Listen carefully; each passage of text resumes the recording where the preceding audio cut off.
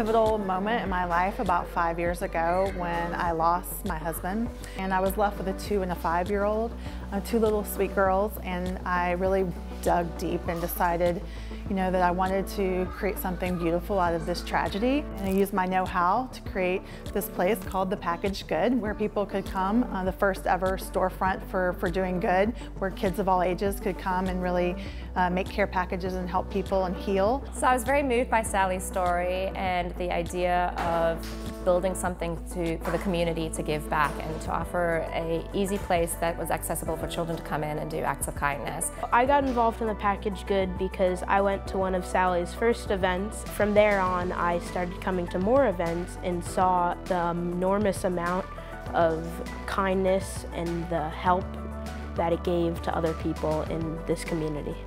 The community has really responded so beautifully to us. We've created over 20,000 care packages since we started in 2016. Whether it is a refugee arriving in the US and getting a little care packages that says, "Welcome to America," or to our veterans who have served our country and they receive household cleaning supplies and bags where they live in their shelters, or the Ronald McDonald residents, when they're checking in, they get a little bag to say, "Good luck with your treatments."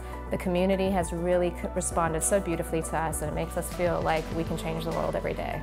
I love giving back because I know that I'm helping so many other people, and even though they don't know who exactly did it, they know that there is someone helping them and looking out for them.